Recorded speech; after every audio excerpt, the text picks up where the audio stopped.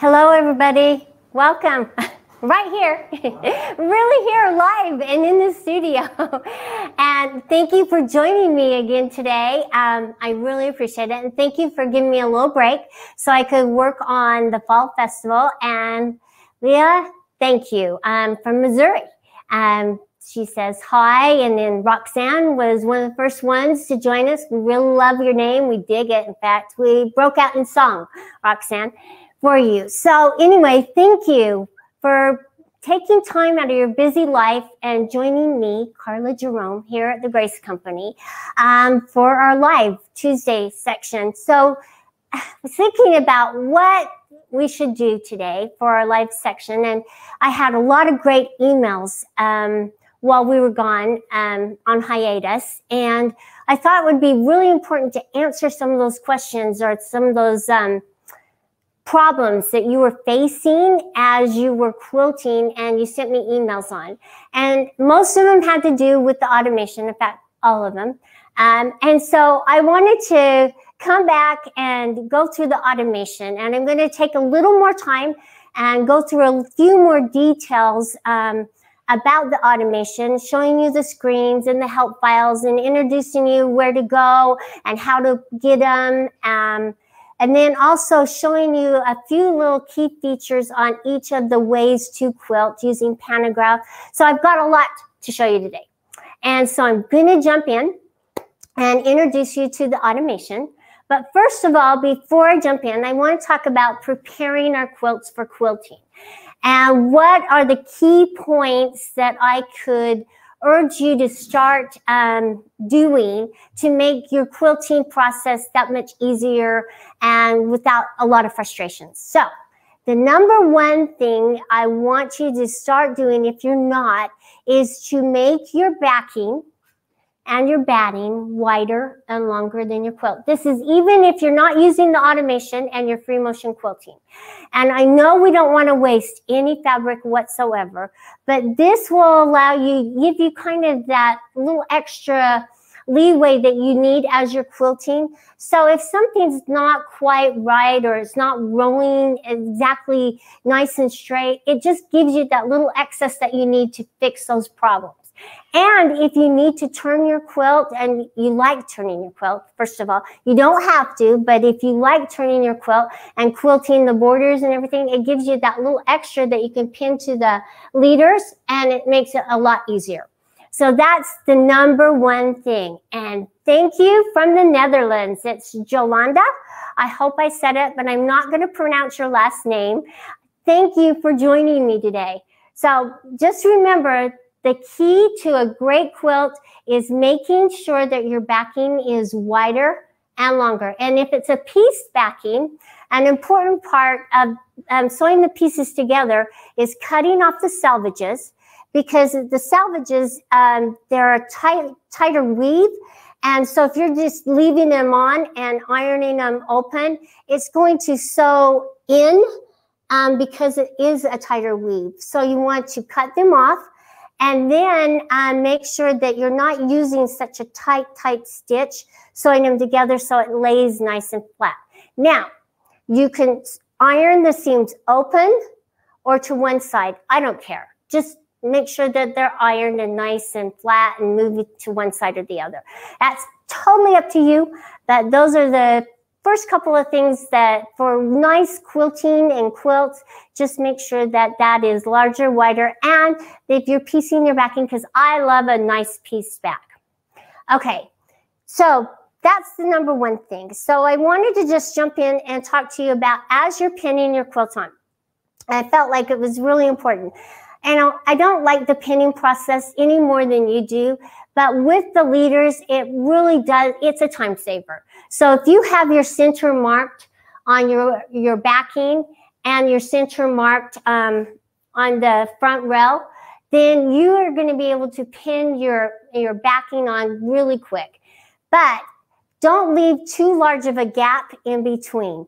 Those gaps in between, if I could just, can you do a little close up? If you have too large of a gap, say I didn't have this pinned here, as you're tightening it, it's going to roll unevenly. So make sure that as you're pinning the backing on, that you're pinning, you don't have to pin it really close, but just make sure it's nice and close enough together that as you're pulling it, see how I've got my pins positioned just every so often, that it's not, as I'm tightening it, it's not pulling it apart, okay? So just make sure that you're pinning it so it rolls nicer and straighter. Now, if you have those gaps, fill them in, okay? We want to fill in those gaps. All right, so that was the other thing I wanted to talk to you about. Then just making sure that you have all the tools necessary for that quilt that you're working on. I have one right now that I am really struggling. I want a free motion quilt on it, but I'm trying to come up with a design. And I think I've wasted so much paper trying to come up with a design for it. But it's a process. So take your time and enjoy the process. And if it's something, a design that you're just not liking or it doesn't resonate with you, don't do it because you don't want to unpick. And I'm just telling you that if you don't like something that you started quilting, don't let it go past that point and live with it, because you can stop it and unpick it really quick. So if you're even with the automation, if you find that the design just doesn't work, stop it immediately and don't go on. Okay, there are lots of times that I tell myself, yes, I can live with it, but really I'll get home from here and it's like, nah, I can't, so I'm unpicking.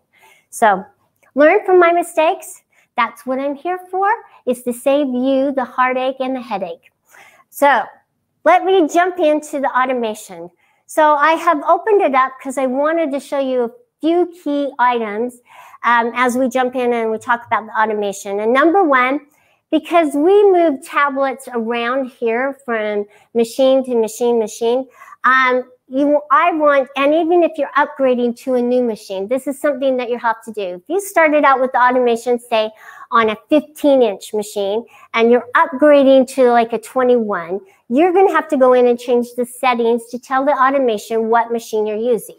So when you open up the automation, let me just get out of here. You're gonna go to the help. The help is right here at the top right next to the exit. So you just tap on the help, and then all your help tools and videos and will show up. Now, we want to come down over here to settings. So if you tap on settings, it'll open up the settings screen. And in the settings screen, and this is another feature, that if you're moving from a hoop style frame to a rolling frame, you're going to have to change the frame style as well. So I'm using a rolling frame because I'm using a Q-zone queen frame, and it has poles that roll. It's not a hoop frame, so I want to keep that. But notice here I have the automation set for 21 Pro. Well, I'm using a Unique 19, so I'm just going to quickly change that. And I'm going to come down here where it says change sewing machine model, right here in the blue. It's kind of like a link that opens up that window because it's in blue.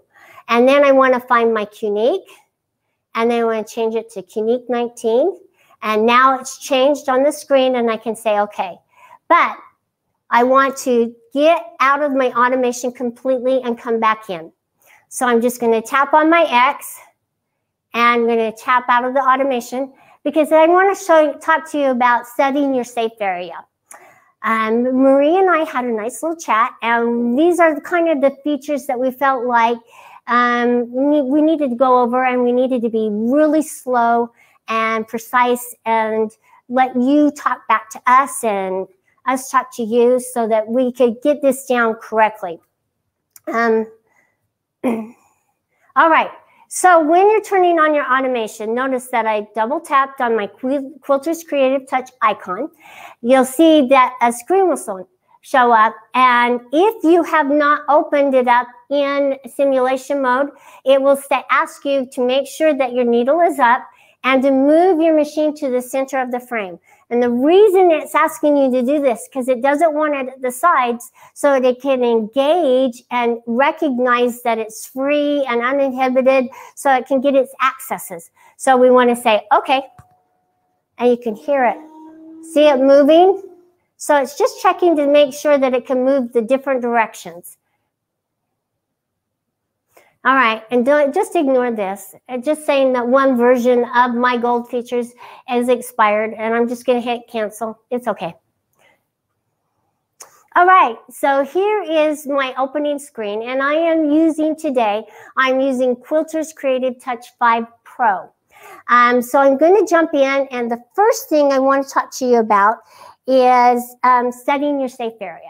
All right, so I'm going to go in here to my Select and Sew, because it's when you're opening up either the Select and Sew, Pantograph, or one of the gold features that's going to ask you to set your safe area.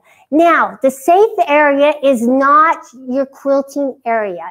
It's the area that you will move that surrounds the quilting area. So you want to make your safe area wider and longer, just like your backing, okay?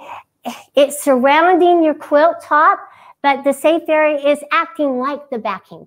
Now, you don't want to sew off your backing at all, so you're not going to set your safe area up and off, but you want to set it wide enough for those allowances, okay, for if the quilt's not rolling exactly straight.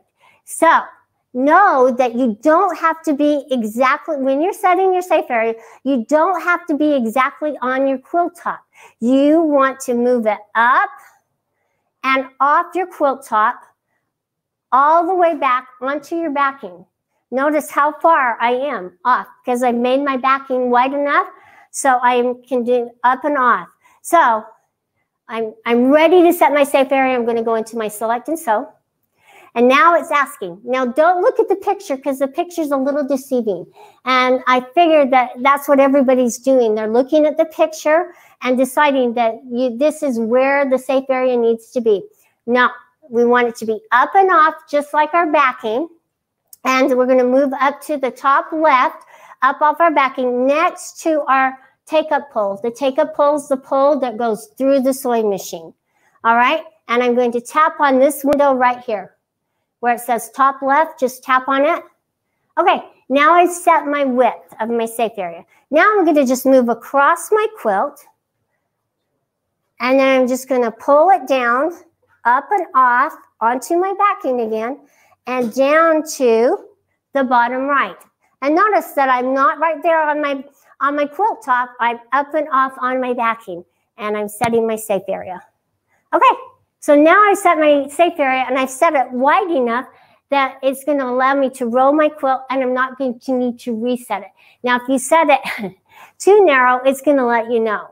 And that's a good thing. It lets us know. And there are, in the toolbox throughout, you'll see a little toolbox. If you tap on the toolbox, you can reset your safe area very easily. So that's how you set your safe area. So let's just go in and let's just quickly talk about the different placements. Okay, I just picked a random design, okay? It's not one that you need to use, but notice over here, this is the Select and Sew screen. This is the area that if you want to quilt block by block by block, this is what the screen you'll use. If you want to quilt a triangle block or a rectangle or diamond, there are different placement methods to use when you're placing your design. So I notice here I have pulled my design, but over here in this section here are all our placement methods. So if I tap on this all, it's going to shows me I have a 1-point placement method. 1 point is a placement that you would use, say, if you were sewing a circle design in a circle area. There are ways to size that place, size it and make it sized correctly for that circle. But that's the best placement method, and sometimes it's the best placement for any design. You want to fit within even a square. So a circle design in a square, if you find the center, you can place it. So that's something that you can play around with. Then we have 2 point, where 2 points gives you 2 points to place a pantograph or a border design or sashing. Then you have block placement, gives you 2 points. So we'll size it equally, and then you have 4 points. You get 4 nodes to place it. You have tilted block, kind of gives you an odd angle for any of your odd blocks that you have. triangle. Now this is a square design, circle design, and a triangle. So let's go up and select a triangle pattern. But notice here I have a 90-degree triangle. This one is a 60-degree. So if we want to change our triangle setting, you just tap on this little triangle button right here. And it'll change from, this is now a 90 to a 60.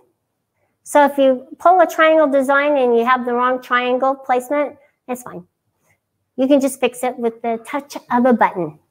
All right, and then we have on point and cubed. And then you can just go back up and play with them and see what they're like. So there's 2 point, and here's 1 point. And 1 point, you have start, end, center, and then corner. All these placements are in the help files, and I want to show you how to get to the help files. So let's go over here, come back up to the help files, and notice along the top here, you have number 1, pantograph. Number 1, select and sew. So I was just in the select and sew screen, and I want to know what each of the placements do. So I'm going to open up my select and sew placement methods, and it's going to open up that help file that I spent all of COVID, and it's going to go through the screen. It's going to talk about the safe area. It's going to, as we come down here, it's going to talk about select and sew flower placement screen. And then I'm going to go through all of the different placements and talk to you about what the screen and the buttons do. And so if you don't know what the buttons do and you want to, the help files are a great way to get to know and understand it. Then after you understand what the buttons do, then I go through and show you how they actually work and apply them. And then Annalise has a question. She says, how do you know that your belt is right when you use your QCT5? Belts are not too tight or too loose. Okay. All right. You want them pretty tight. You almost can't get them too tight, but you can get them threaded incorrectly. And previously, I did a video showing you the correct way to thread it. And I think we just showed that video just not too long ago. But if you want to know the correct way to thread it, just make sure you follow your instructions. And sometimes it can be a little hard to see, but on that video, I showed you the right ports to thread it through. And sometimes you can get it upside down and facing the wrong direction. So make sure you're following your instructions, and then we'll kind of try to pull up that video if we can, Bryant, and find it and see if you can watch that and get some good helps. I just had a couple other ladies comment that was very helpful for them in setting up their automation. So know that the belts need to be really, really tight. See, these are really tight on that one, and the belt on top as well. So you have 2 belts. You have the bottom belt that goes across your frame. Then you have your top belt that is on your machine. And so they do different things. They're like your encoders on your machine. So it's the side-to-side movement and the front-to-back movement. And it gives you your access so you can smoothly. Yes, we have a lot going on today. Santa's elves are working out there very quickly because we're getting containers in. So if it gets a little noisy, tell me to speak up. All right, so just make sure that you're threading your belts correctly. And that, notice how the teeth are down, but on this belt here, if you can look over here, I'll have Ryan over here do a little close up. Notice that the teeth are up. So they're threaded a little differently, but notice they're really quite tight. All right. So just make sure that you go through the help files. I promise you, you will learn something. I don't know if you'll learn everything, but you will learn something because I did. It was a good process of learning for me. and it'll just help you understand how the little placement nodes work in relation to the automation, so you can place your designs more accurately and easily. And then at the very end, I have you learn and go through the process of making borders and corners and setting the blocks. And so anyway, so let me just get out of this really quick. And then in the pantograph, I just want to go back up here to the help. I've done the pantographs the same way, okay? So pantograph is going from the home screen and explaining what each of the buttons across the top are. And then number 2, we go through the different placements and how to size your quilt correctly using the different methods of pantograph. Then I have you use those methods and actually sew. So I go through the whole process with you. And it really will be helpful. And even if you don't understand, so Brenda, she says, I missed the beginning. How do you get out of simulation mode? Okay, so when you get come into automation, okay, and you had it in simulation mode, it will say, do you want to continue in simulation mode? And you're going to say no, because you don't want to continue in simulation mode. And then the screen will pop up asking you if your needle is up, okay? But you have to make sure that your USB cord is plugged in so it knows that it's connected to the automation. And when that is plugged in, then it will bring that little pop-up up asking you if your needle. If you don't have that, then it's going to look for it and you're going to still be in simulation mode. So make sure that this one is plugged in here and back here to your automation. And I go through that as well on that other video. So I show you completely top to bottom out of the box how to set up your automation. And so go back and see if you can find that video and watch it. It will really help you. Okay, so my next area I wanted to talk to you about is, I've talked to you about the safe area, is the pantograph, okay? So I went into select and sew and I showed you a little bit about the placements, but pantograph, it seems to be a struggle for us to understand what pantograph method we want to use for different quilts. So I wanted to jump in and talk to you about that. So we're going to open up our pantograph screen here. And notice that I have all my tools across the top. It has a wonderful ruler in here, and you can save your design for quilting. But then notice down here, you have, just like you did in the select and sew, you have different methods of using pantograph. So right here, but I'm not going to go into the advanced. I'm just going to talk about Power Panto. So I'm going to talk about Power Panto is the fastest, easiest way to quilt an edge-to-edge design because it does all the calculations for you. Okay, so Bunny is asking, will I ever show how to place patterns that need to be staggered? Yes, in fact, actually, there's some features coming up that you didn't hear it from me, but you're going to love. So they will be on new updates coming up. And Marie is quickly testing them to make sure everything's correct. But Bunny, good question. And look for it. I don't know how much longer it will be, but the stagger will be there. Okay. And I will go into more detail. So Bunny, I ask you, because I'm going to quickly go over a few items and I want to spend more detail on it. So if you will email me, and maybe I could spend a little more time on the stagger next week. So if you will email me, Karla with a K, K-A-R-L-A at graceframe.com, I'll get my wording back, okay? graceframe.com, and email me and let me know specifically what mode, what method you want me to show it. Hey, I'd be more than happy to. All right? So make sure you email me and remind me. And I'll introduce that next week when I talk about this great feature I'm going to talk about next week. But I'm going to wait till the end, so you have to stay with me and my diatribe of talking about automation. Okay, so actually, we're going to start in Power Panto. And like I was saying, Power Panto is the quickest, easiest way to sew a quilt edge to edge all the way down, okay? So when you're quilting an edge-to-edge quilt, for setting up your quilt, you always want to remember, if you're going to sew off the quilt top just a little bit, always tack your quilt top down as you're quilting. Number 2 important item, okay?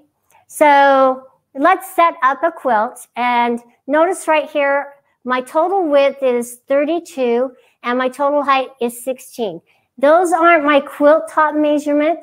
Those are the measurements that I got from setting my safe area.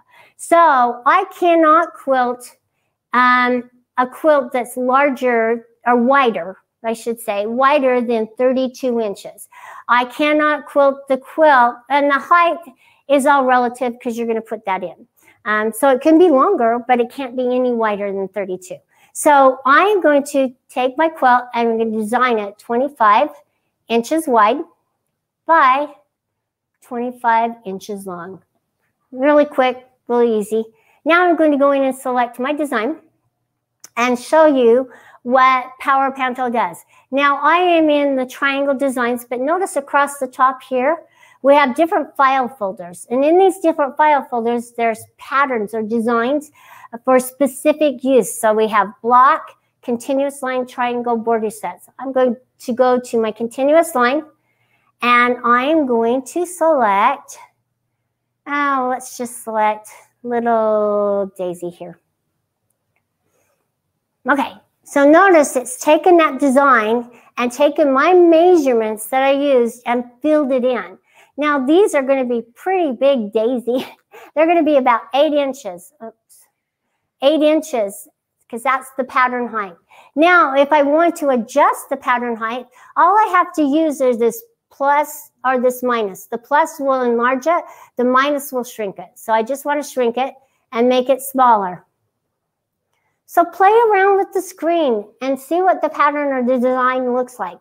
Okay, so you know what? I could even fill it in a little more, or I could make it a little larger. So my pattern height is about 3.5 inches.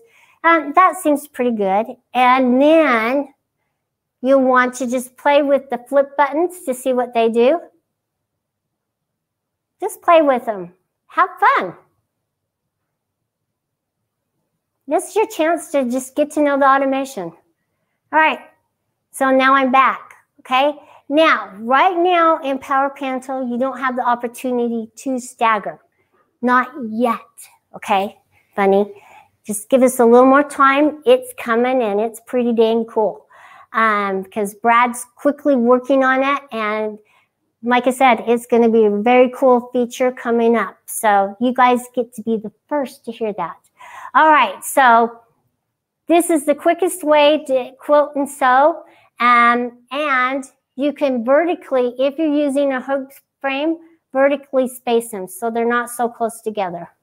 You don't want to do them too much, but you do want to give a little bit of spacing, because as you're shifting your quilt side to side, front to back, you'll get a little off, and this vertical spacing kind of gives you that, just like your backing being wider and longer, gives you that little leeway, you know, to have a little bit off. And so it's going to quilt straight. It's going to look a little unstraight. So that's what the magic of the automation. It really does a nice job in helping you set your placements to work with how you are quilting. It's awesome. So that is Power Panto. So it's going to take your measurements and fill in the design, size it, the length and the width, and then you can adjust that sizing to what pleases you. Okay, let's go in to EZ. Now EZ, I'm going to use the same measurements, okay? My quilt is going to be 25 inches wide by 25 inches long. EZ is best used when you know what size you want that design to be. So taking into calculations, I want my design to be 5 inches because I think the 5 inches will fill in nice, nicely. So I just want to put in, I want to get my pattern height, my design, And let's just do the daisy again. Okay, so now I have just one big daisy, but I want my pattern height to be 5. So it's going to take that calculation there, the pattern height that you want your design to stay and be, and it's going to fill in how many designs across and how many designs down. So it automatically, Brenda, does the rows for you. So it decides for you how many rows down to make it nice and even. So that is the beauty of easy. I wish, okay, Janet George says, my wish is to still be able to create a partial row at the top of easy mode. Okay, your wish may not come true right away, but we'll put that out there, Janet, okay? So anyway, that's the easiest way to, if you know the size. So if you have blocks that are like 5 inches and you just want to keep it nice and straight, everything, just think about the sizing, because sizing does really matter and proportions matter on your quilt. You don't want them too big. You don't want them to look too wonky. And sometimes you want them more dense. Sometimes you want them a little larger. So that's the beauty of it. You can decide what you want. So if I changed my pattern height to say 3.5, it's going to adjust it, and that's what it's going to do. And it's going to say aspect ratio, and now it's going to pull it out. So it just kind of stretched it from edge to edge, and that's when I stretched it from center. So this has the center button.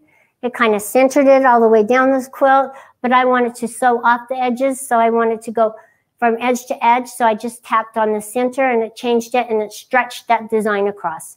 So that's what it does. Play with the automation in simulation mode. It doesn't hurt you to tap the buttons and play around, do different size quilts to see what they look like. Now, the last one gives you a little bit more control. You get to decide how many rows down and how many designs across, and that's basic mode. So I'm not going to pick my design first. I have to change it, and I'm going to go into basic. Okay, so with basic, I'm just going to choose the same design. And I get to decide by using the plus and minus keys over here on the left, how many patterns across and how many rows down. So I want 5 across, 5 down, you decide. Okay, then you get to play with your alternate rows, and this is when you can stagger. See, notice how it staggered them. If you play around with it, you'll get to know and understand how it works and what you like. Okay, so that's the beauty of basic, is that you really have more control and deciding the sizing, how many designs across, how many rows down. So that's what makes each of these methods different, okay? And how you use them. So let's just take this over, and let me just do a little simple design. All right, so we're just going to do that, and we're going to go over here, and we're going to tap on not place as a single pattern. We're going to sew in zones. It's going to ask me to save my design. I'm not going to, but you should save your design. Then I'm just going to go in, and notice I have all these little trim lines and everything. Well, I wanted to show you one specific thing, okay? I wanted to come in here and show you Zone Manager.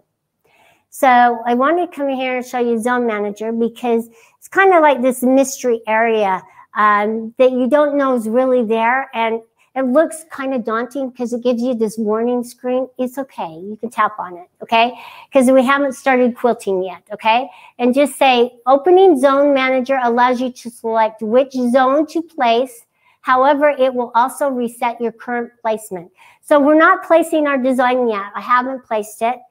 So what I wanted to do was just open it up and show you Zone Manager. Okay, this shows you I'm going to have 2 zones, 1, 2, and it's going to show you that my first zone here, what's going to quilt in this first zone here, but also it has over here different placement methods. So notice it says right now it's 4-point placement method. If I tapped on this, it's going to change it to center. Center is the best placement method if you're using a rolling frame. Next week, I'm going to go into more detail about 4-point placement and show you how great it is because it's so underutilized. And we're even finding more and more ways of quilting using 4-point placement. So I'm really excited about that. So I'll just jump in this. So you can change it from center to 4-point if you want to. And center is if you wanted to quilt edge to edge all the way down. And this is on a rolling frame, not a hoop frame. 4-point allows you to, if you have a border and you want to quilt inside the border area, a beautiful pantograph, 4-point is what you'd use, and I'll show you more of that next week. So I'm going to keep you on your toes and make you join me next week to see all these other great features, okay? So right below it, it has zone start position, okay? You can either alternate or you can sew from the left. It doesn't matter, okay? Then you have sewing direction. You can have it uniform, and it shows you the picture of the uniform. So it's sewing across, sewing across, sewing across, or it's sewing across, and it comes back, and then it sews across. So it's back and forth, okay? Then you have one more, and then it's just continuous. With continuous, if you are not sewing a design off the edge of your quilt and you do not want that little line sewn to the next pattern to go across, then do not choose continuous because you want to make sure that that little line is sewn up and off your quilt. So if you were doing a quilt with the intersection, you wouldn't want to use continuous, okay? You would want to use either uniform or back and forth. Well, even back and forth, I want it to stop, okay? So just know that. So anyway, that's a little bit about Zone Manager. And you know, you can see I changed it. So now it's just going to sew, but it's going to stop there. If I wanted to optimize it, I could. There are so many ways to quilt. The automation is just one of them.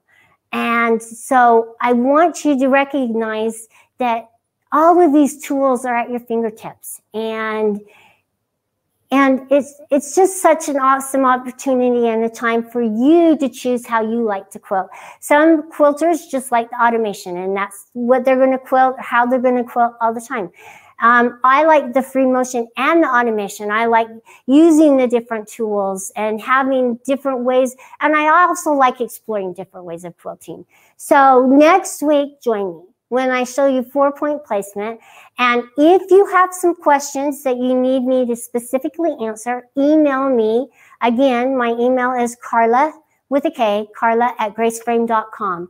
And ask me those questions, and I'm really going to try to answer them because we're all in this together, and you are my quilting group, and you're going to help me elevate all of our quilting, and we're all going to get there to that next level and together. And so just thank you for joining me today. I really appreciate it, and join me next week when I show you more details about 4-point placement. Very excited about that. And then let me just tell you what's coming up.